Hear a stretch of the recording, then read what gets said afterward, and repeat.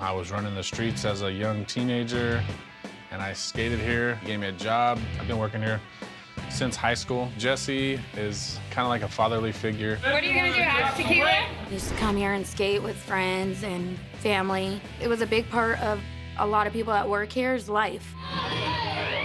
He's big in the community. Coming out of high school, I got an opportunity to be the general manager of the skating rink. I managed to work my way up behind the counter. I took over the operation in 1998. And I got to know a large amount of the community that way. With rolling profits from the skating rink, Jesse opened up the Wheelhouse Bar in 2004. When we first opened up the bar, it was booming. We instantly opened up, making $25,000. It jumped to $40,000 a month, and it peaked out at $60,000 a month. We had a decade of that. I mean, I could barely walk around to waitress tables because so many people. You can't hang? But Jesse couldn't keep the training wheels on his employees for long. It's almost like living at home with a lot of brothers and sisters, but we have a spectrum of all personalities by all means. And now his unruly staff is spinning out of control. I'm the bitch because I'm the only one that says anything. Stephanie, she's a firecracker. I wanted to go in there and strangle that kid. Like, calm down a little bit. I'm pissed. Policies aren't being adhered to, and each and every one of them are at fault to that. Jesse is more of a friend than a boss. He doesn't want people drinking behind the bar. He wants the cursing, the swearing to come to a stop.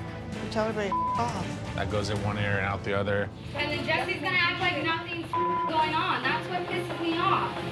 And guess what? He's hiding in the office like a little bitch. Jesse's a pushover, and we just do whatever the we want. This is not going to help you keep it open. Jesse's already struggling business fell further behind when bigger corporations moved into the area. Some of the more corporate chains moved into the community. Bigger budgets, nicer, modern, new. People don't come to the bar because it's outdated.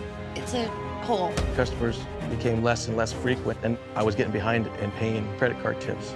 I personally had a problem with getting paid. There was a time for a whole year that I wasn't getting my tip checks. I have approximately $165,000 in debt that I've incurred, and I had to deplete 90% of my retirement as well. If the bar closes, the skating rink closes, I know that a lot of families are going to be hurt.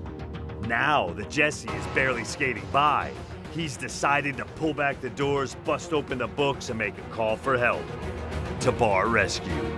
But more than that, it's my attachment to the community and to those folks that work for me. Hi, this is Jon Taffer. Be sure to subscribe to Spike's YouTube channel where you can watch more Bar Rescue videos.